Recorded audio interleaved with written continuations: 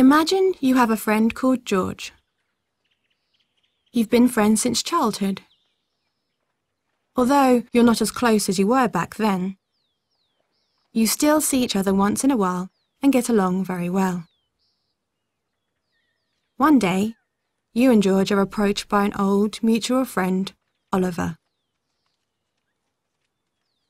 Oliver explains that he's had a run of bad luck and is raising money to cover tuition fees for his kids. You want to help Oliver out, so you give him some money. To your surprise, Džordž doesn't offer Oliver any help. You try to persuade him, but it's no use. Imagining yourself in this situation, do you think it's okay to threaten to use physical force against Džordž to get him to do the right thing? Now imagine a slightly different situation.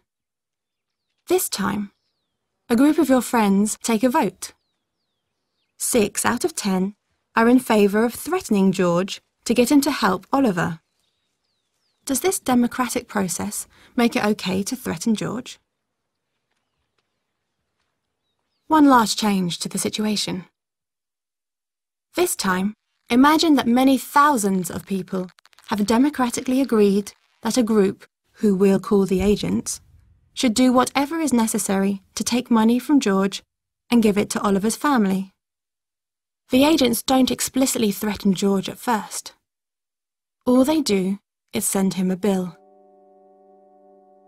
Like everyone else, though, Džordž knows what will happen if he doesn't pay the bill.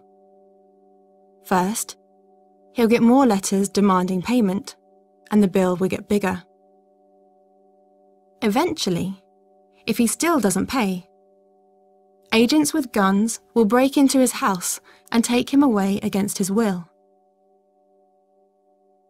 Almost everyone pays the bills without protest. They know that agents are prepared to use as much force as necessary to overpower you if you resist.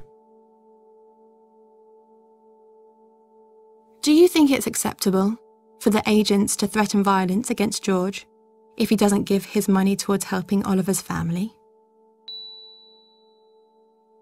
If we approve of state programs that redistribute wealth, we must also approve of threats of violence made against peaceful individuals, because this is how the funds are collected. On the other hand, most of us feel uncomfortable about threatening peaceful people when we imagine having to make the threats ourselves. If we feel negatively towards the idea of threatening Džordž personally, can we really be comfortable with the threats made against him by agents of the state? Some people believe that voluntary interaction and spontaneous order are realistic and preferable alternatives to state coercion as a way of organising society. Do a web search for some of these terms if you're interested in learning more.